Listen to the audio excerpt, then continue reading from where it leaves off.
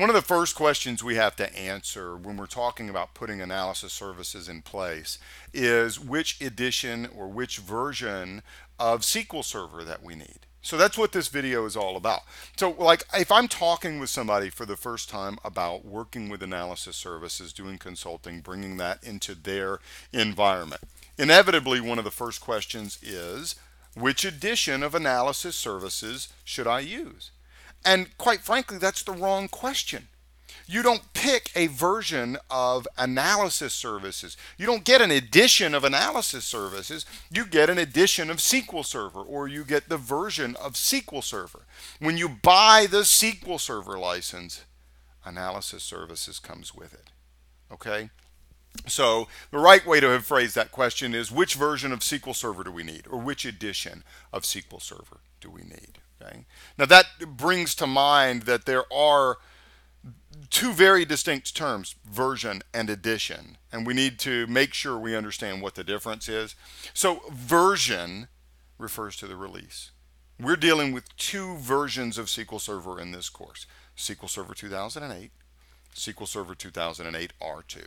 Right? That's the version. Right? The word edition refers to Enterprise Edition or Standard Edition. That's really the features that this copy supports. Okay?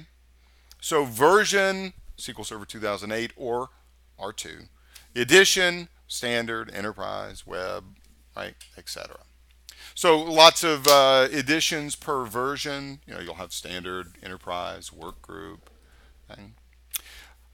Just make sure when you're talking to somebody, you're talking about the right version.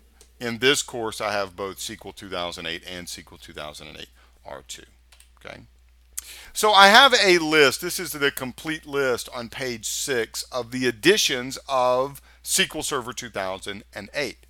And if you take a look at the asterisks down at the bottom too, you'll notice that these bottoms, the Express and the Compact 3.5, do not include analysis services.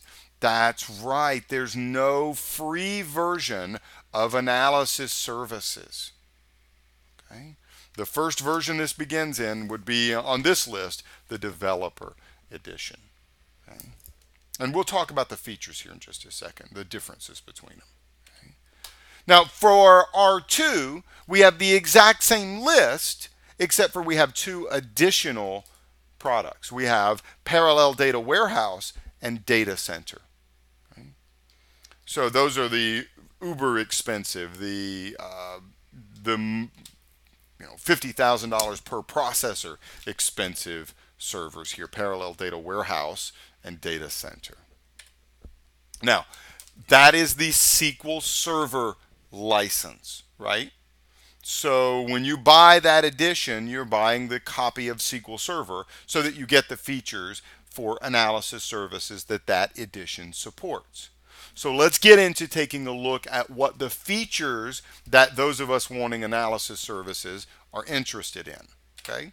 The Express edition, no analysis services. Okay? No free analysis services. Okay? So you want analysis services, you're going to have to get something like Developer Edition. The Developer Edition is the exact same as the Enterprise Edition, except you're not allowed to do production work. Okay?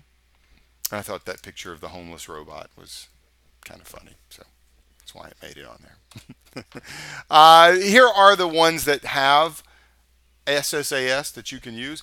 And when I arrange them by price, what I mean up here is like this is going to be, let's see if I can do this. Right, 1, 2, 3, 4, 5, 6, 7, 8, 9, 10. The Enterprise Edition is only going to have, let's just say $5 signs.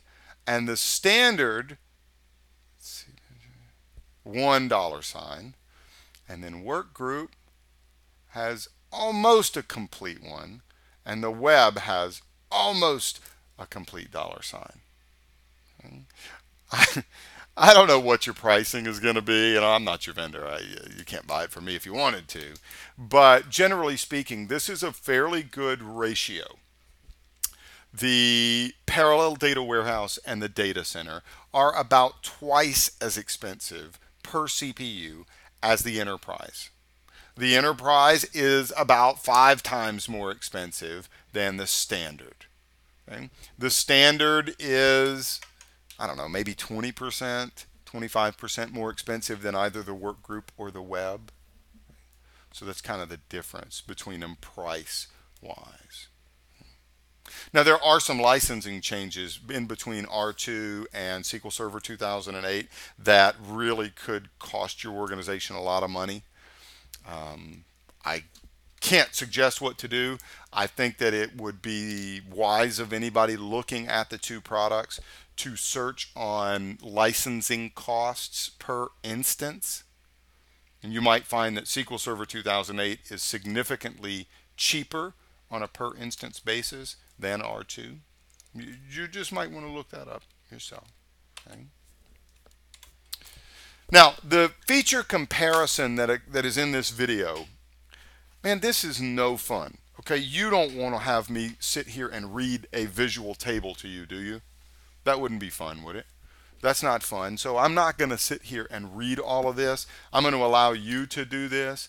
You'll notice that there's a lot of features not supported in other locations here. Some of this stuff is not just for the analysis services, like this change data capture. That really is not for working with analysis services. We could work with that with data warehousing in the relational data warehouse, not in analysis services. Okay. On this one over here, these are analysis services features. So page 13 is specific to analysis services. Page 12 is for the generic term data warehousing, right? But you notice that write back, the ability to write back to your rollup dimensions, is only going to be supported in the enterprise edition. So that if that's important, okay, you'll have to do that. Okay. Let's see. The other things that I have in here would be some good links. You could probably get a good idea of what's in them by looking at the last part. Like that's the editions of SQL Server 2008 R2, the comparison of the editions, the feature comparisons here. Okay. So some good links for you. I know that you're probably not watching the video so that you can type these in, but with this video there is a PDF, and just load it up and click on the link or copy and paste from the link, and you'll be able to go to those particular links there. Okay. All right, well, almost done, almost ready to jump in and start installing, but there's just a couple more things we have to cover.